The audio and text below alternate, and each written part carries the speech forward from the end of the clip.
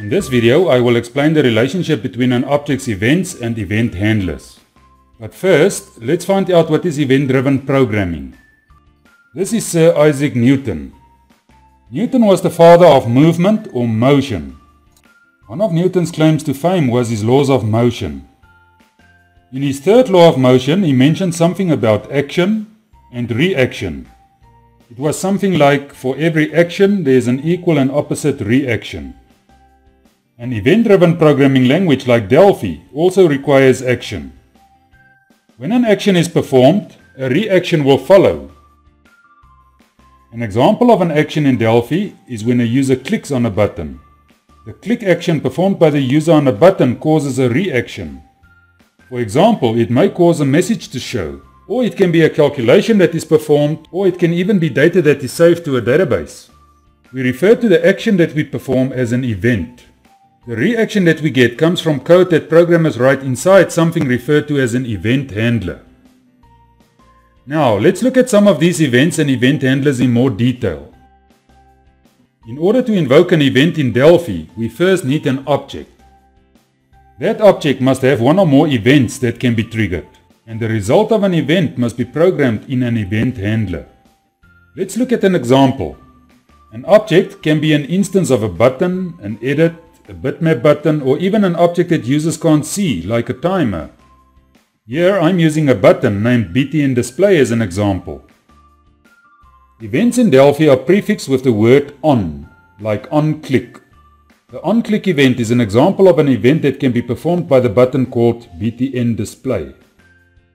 When the user invokes the OnClick event by clicking the button, nothing will happen if we did not program the reaction in an event handler. Event handlers are Delphi procedures. The name of an event handler is a combination of the object's name and the name of the event. In this example, the name of the event handler is btnDisplay click. The first line of the event handler is called the procedure header, and for the moment it is only important to notice the name of the procedure in the header. The rest of the header will be explained in later lessons. A procedure in Delphi also has a procedure body. The procedure body starts here with the begin statement and ends here with the end statement. You must do your programming in the lines between the begin and end statements, in other words, in the body of the procedure. In this example, I typed a statement to display a message dialog, which is a normal message box. The message dialog must display the message, "You clicked the display button." When the user now clicks on the button called btnDisplay, the OnClick event will be triggered, which in turn will execute the code in the event handler in this procedure. The result will then be to display a message box that looks like this one. Here we only looked at one object, a button, and we only looked at one event, which is the OnClick event. But objects may also have many other events. An object normally has one default event, but it may also have several additional events. Let's now look at the default events of an object. I'm going to use the display button as an example again. When placing a button on a form, it is only natural to expect the user to click on that button. Therefore, the OnClick event is the default event of the button. The event handler for the default event can be created when a programmer double-clicks on the object in design time. For example, while I'm still busy designing my program, I can double-click on the button called btnDisplay, and Delphi will create this event handler, which is the procedure called btnDisplay click. All I must do is to program my custom code here between the begin and end statements. But somehow Delphi needs to know that this code must be executed when the user clicks the button. In other words, Delphi must link the event handler to the OnClick event of this object. This linking of the event and the event handler can be found in the Object Inspector. Remember, in previous lessons we looked at the Object Inspector. We learned that the Object Inspector displays the properties and the events of an object. The properties are listed here in the Properties tab, and the events are listed in the Events tab. In this example, we see the object is the button called btnDisplay, and the events for btnDisplay is listed in the Events tab. Here we see the OnClick event of btnDisplay. In the cell next to OnClick is an entry that is also the name of our event handler. That is how Delphi knows that btnDisplay's OnClick event will be handled by the event handler called btnDisplay click. This linking happens when you double-click the button to program the button's default event.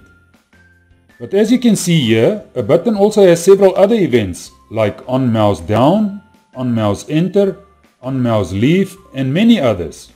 We are also going to look at some of these additional or non-default events in a moment, but let's first look at a few examples of default events for other Delphi objects.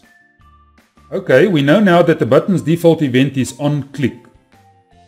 A form's default event is onCreate. In other words, if a programmer double-clicks on the surface of a form, he or she will create an event handler for the onCreate event of the form.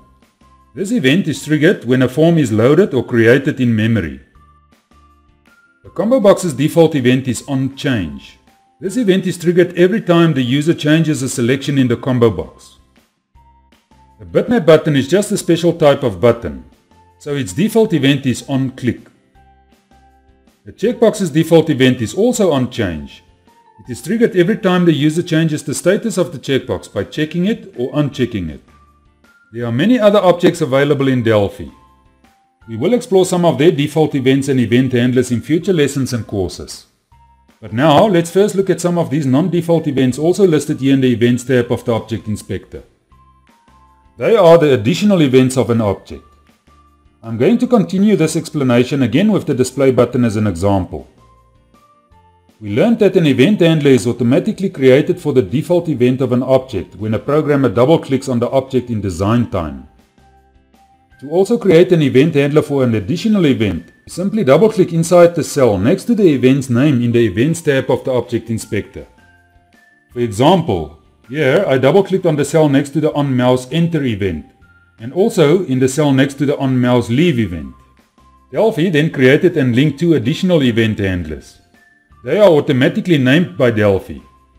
This one, named BTN_display_mouse_enter, is linked to the on-mouse enter event of the button, and BTN_display_mouse_leave is linked to the on-mouse leave event of the button. The on-mouse enter event is triggered when the mouse pointer enters the surface of a button when a user moves the mouse. You will write code here between the begin and end statements that will execute when that happens. The on-mouse leave event is triggered when the mouse pointer leaves the surface of a button, when a user moves the mouse away from the button. You must write code here between the begin and end statements that must execute when the mouse pointer moves away from the button. Here we only looked at some of the additional events for a button, but most Delphi objects have additional events. Let's also look at examples of additional events for a form. We know that the onCreate event is the default event of a form. The onCreate event is triggered when a form is loaded in memory. A form also has an onActivate event. This event is triggered every time you switch focus to a form. For example, if your program displays two forms on the screen, and the user switches from one form to another, the onActivated event of that form that becomes active will be triggered. The onResize event of a form is triggered when a user resizes the form. That can be done by dragging the edges of the form to make it bigger or smaller, or by minimizing or maximizing the form when clicking on the minimize or maximize button in the top right corner of the form. And these are just some of the events that a form can perform. From these examples, it is clear to us now that Delphi is an event-driven programming language.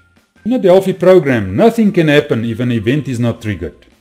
I think this is enough theory about events and event handlers for the moment. In the next video, I will demonstrate event and event handlers in an application. I want you to explore with me. I'll talk to you again in the next video.